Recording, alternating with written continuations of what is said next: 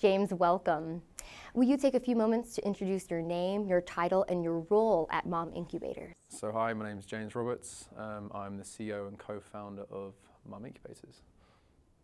I wanted to know a little bit more about you before we dig into the company. So did you develop an interest in technology early in your life, or was there a specific event that led you to medical devices? I think I had the standard story of every young engineer, which is I started playing with Lego and just built up from that. In terms of medical technology, I was lucky enough to go into a hospital and see someone had an implant, I think a hip implant at the time, and it was part of a clinical trial. I'd gone for something else, and I got to see the inventor of that as well. And the thing that really struck me at a young age was his feeling of what he'd done, and his kind of sense of accomplishment exuded around me, and I kind of felt like I wanted to do that, and medical technology was something I'd like to look into in the future. It's sounding to me that you admired his purpose. Yeah, definitely. I mean, for me, I have to work with a purpose. If I don't work with a purpose, I won't push myself. There's always going to be those hard times. Everyone experiences them, but it's so much easier to overcome them if you really, really believe that what you're doing will in somehow change the world. That's what I wanted to really get into. Did you have anybody in your life or any moment that was inspirational for you, either in your early career or later on once you got into the industry? Interesting question. So there's one story that I've actually always really followed is, do you know who James Dyson is? So James Dyson makes the vacuum cleaners. So he was kind of classic British entrepreneur who started from nothing and eventually kind of beat all odds to get where he is today. He was a story I'd followed for a very, very long time, taught in our classes, everything. This is how to build, build awesome, amazing products. When I was 23, I actually entered his award and I won the entire thing. So I got to meet one of my heroes, which is incredible. And he was the one. I already had a real burning desire to do what I was doing, but he was kind of the cherry on the top. Getting to meet him and tell him about what we're doing, especially get his recognition as well. It was amazing. Huge congratulations. Yeah, it was good fun. It was good fun. It's not just recognition, but validation that you're doing the right thing and you're in the right space. He got me started with Mom Incubators, really. But he also got me a lot of attention from the outside world and a lot of validation from the other companies too. And then kind of said, well, I want to kind of do this myself, and then did the whole kind of startup thing. Well, you mentioned Mom Incubators, so I think it's a perfect time to transition over there. So then what is that story? What is the story behind Mom Incubators? So, as I was telling you, I came back from my, I did some work in the States for about a year and a half. I came back to my final university, and I got given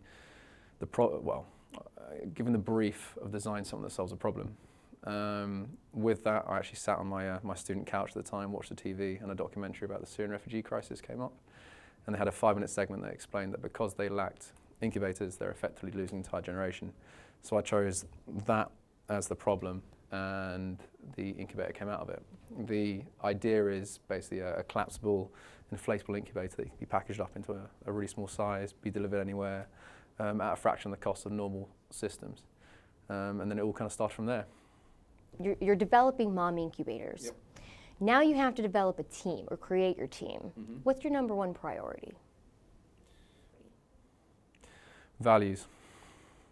100%. I think people forget you have to work with them every single day. So you need to find people you really, really get on with. My co-founder, for example, I now see him more than I think he sees his wife, which is a bit strange, but we also get on amazingly and we pull each other through hard times. So first one is values. Do they believe in your mission and vision? Can they build on your mission and vision? Ultimately, are you friends with them as well? Can they tell you the difficult things that you need to hear too? What about a passion for what you do? I mean, a similar vision you mentioned. Are you connected to that passion? 100%. Ultimately, our vision is to increase access to healthcare through affordable and innovative technology solutions. And everyone we've brought on, that's the first thing we give to them. And if they don't buy into that and then they don't get through the first round, that's kind of like a staple. We've got our strategy document very kind of set. If they don't buy into that, then they're not getting through the door. So it's important for your team to have a shared value. Is that important in strategic partnership and investments? I think it's the most important thing. Just like your team, I look at investors and strategic partners as partners. They're not people you shy away from. They're people you go to ask for help when things are going wrong. So they have to also share your vision, your mission for the company. Otherwise, they shouldn't be there, in honesty. So you want an actual partner? Yeah, 100%. I think if you're not working together, then you're not getting the most value. So what's the point? Couldn't agree more.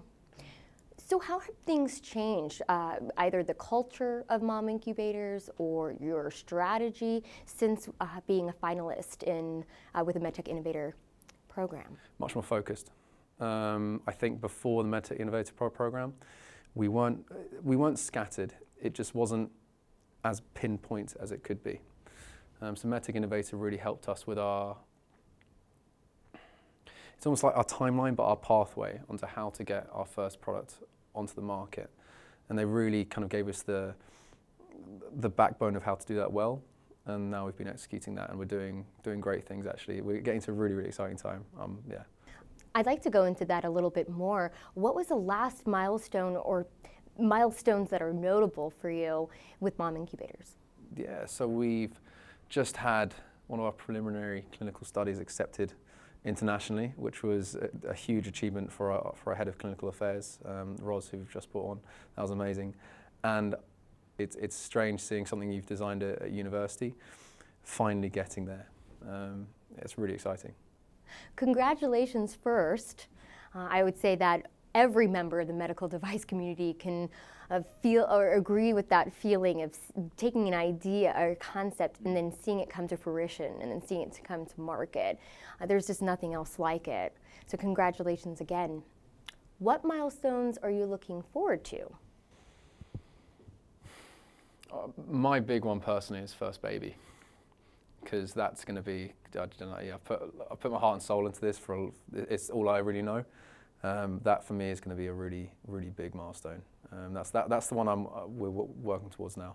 Looking ahead, what are Mom Incubators' 2018 priorities? So for 2018, we need to continue to grow our team, making sure we instill the same values and culture that we've been doing so far.